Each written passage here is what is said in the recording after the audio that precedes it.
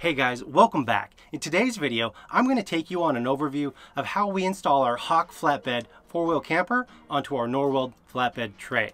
And along the way, I'm going to be sharing a few tips and tricks that we've learned to help make your four-wheel camping experience even better. Especially if you're the type of person like me who likes to take their camper off when they're not really using it, so you can use your truck as a truck. And stay till the end because we have a special modification that we've made in our camper that'll work wonders for you. And it's even gonna work for you rooftop tent guys. Let's go.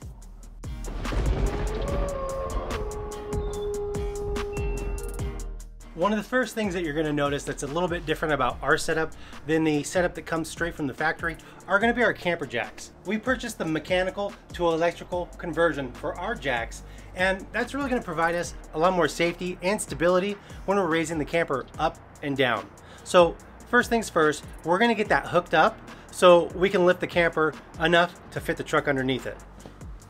So what we've done here is we've really tried to stream. Okay. Here we have the main hub or the brain for the electric camper jack conversion. And what we've really done is we've streamlined this operation to where we can quickly connect and disconnect it so it doesn't have to live on the camper, which I don't know if I really prefer or not, but we do have the parts on order just in case we do want to drill into the side of our camper and install these permanently. These are the quick connect disconnects that we manufactured ourselves. Through your 60 amp breaker, through your hub, which goes out to the jacks themselves. Hey guys, and please excuse the mess. I've been doing some work on the camper over the last few days, so it's a little bit messy. It's really easy to run these out to the right legs because everything's labeled right here on the control box itself. So I'm gonna go ahead and start running these out to the legs.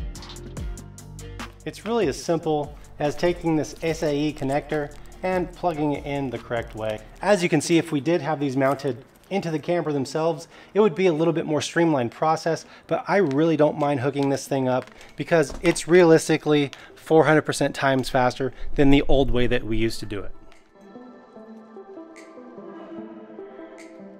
And that's it for the back end. Let's move over to the front.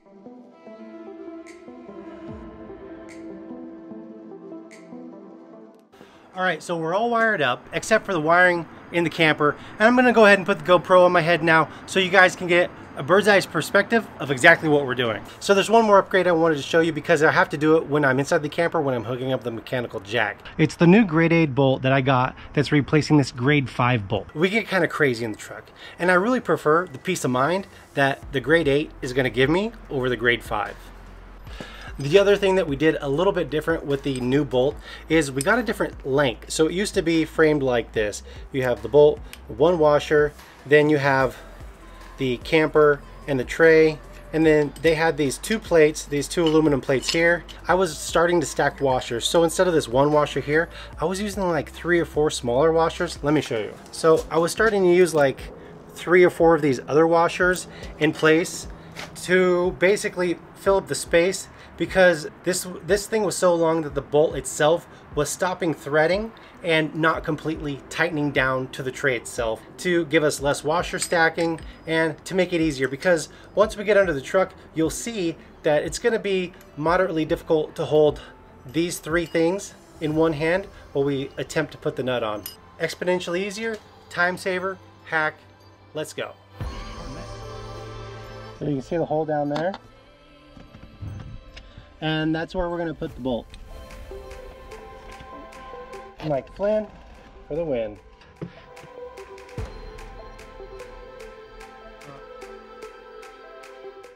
And time for the magic.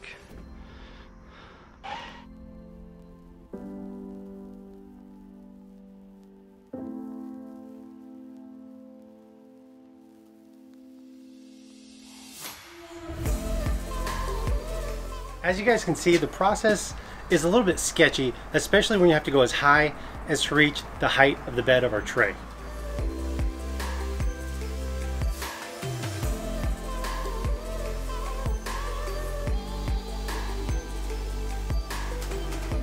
That should be close. Let's see what we got. And the last step we really need to take with the truck is putting the mat down on the tray itself.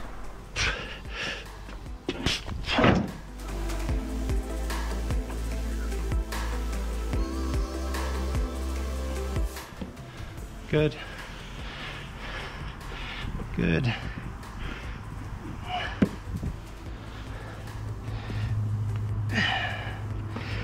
Good. And good. All right, let's back the truck up into this boy. See where we're at.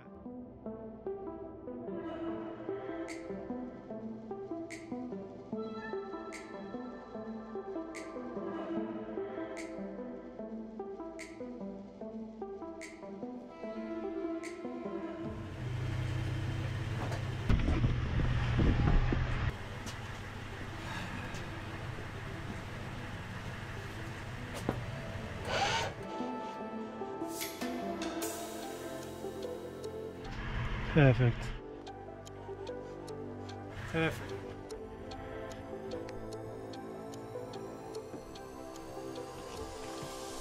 Alright guys, so from this point forward, it's really about tiny little changes. By doing a little bit of shimming of the legs, I'm able to really fine tune exactly where I have the camper sitting and getting the bolts through the bed themselves.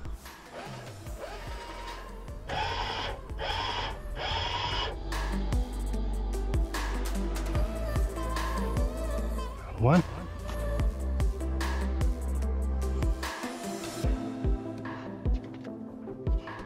Ouch. Dang, I keep hitting this dang old thing on my dang old head, man. Doesn't feel dang old great either, tell you what.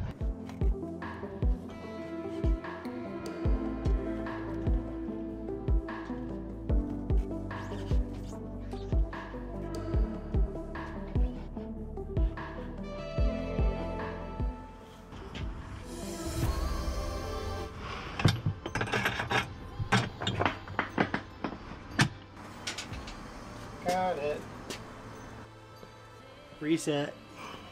Quick commercial break and we're back. All right, so we got this one in.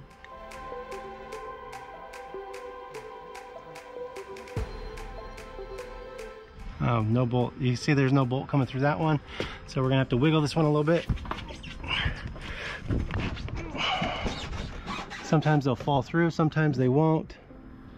We might need to lift that one up a fuzz, but we can start by plate washer for the rear,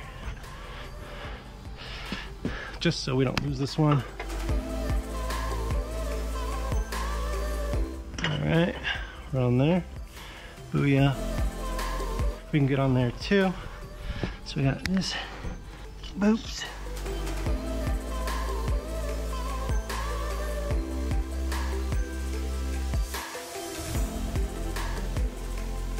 Got it. Cool.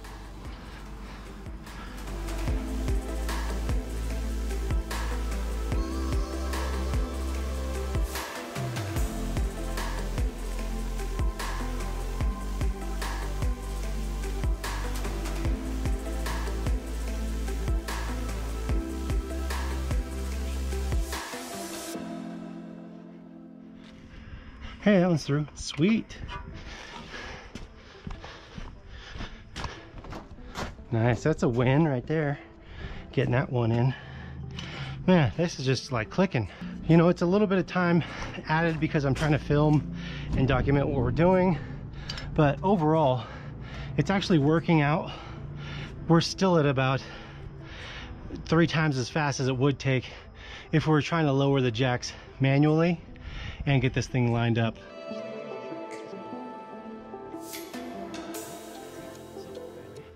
But we're still missing it just by the most minute amount. Let's see if we can pull it back.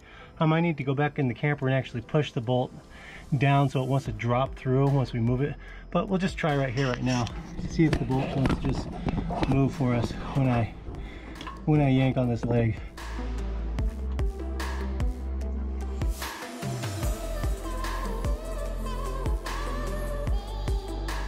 Nice.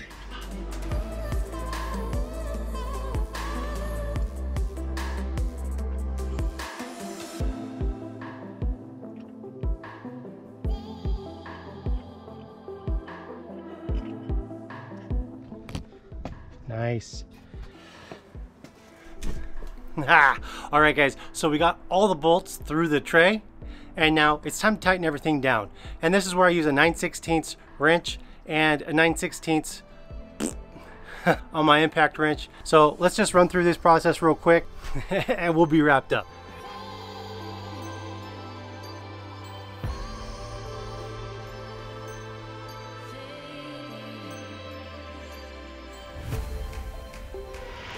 Boom, that's it.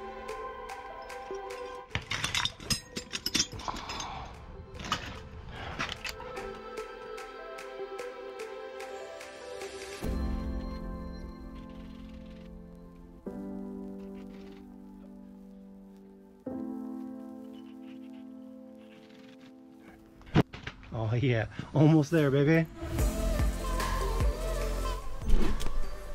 So this last one here, I actually have to go inside the camper, place my wrench, and cross my fingers and come back out here and hope for the best.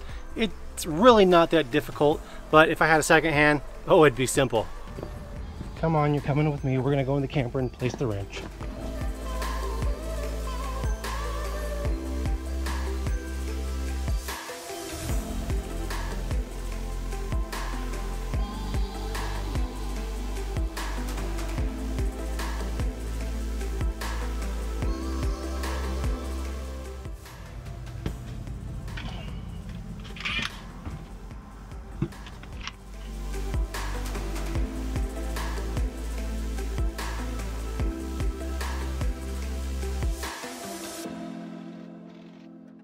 The last thing that we have to do are take the camper jacks off and then put the rear storage cross member back on, and we'll be back in business.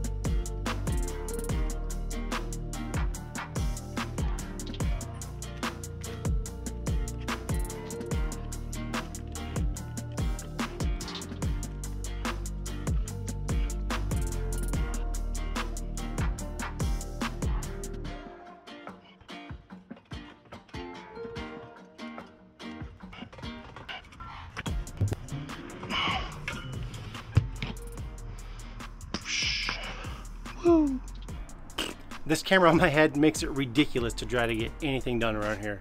All right guys, so that really wraps up the exterior and putting the camper onto the flatbed itself. But let's get to the inside, because I really want to show you that last little secret that I have for you that's going to make a world of difference in your camping experience, no matter what you have. The last piece that I'm really talking about here is going to be this new mattress I got. Amazingly comfortable. I cannot believe what's going on here. Let me just show you what we got, but first I got to move these lights out of the way.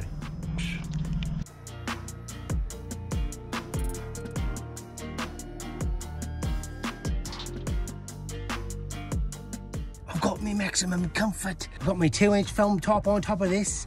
Hey mate, it's the deluxe legend. So go ahead and check the links down below, because I'm going to give you links to all this great stuff so you can make your 4-wheel camper just as comfy as mine. Thank you for joining us today. I'm Austin with WolfPac-Outdoors. Howl at you later.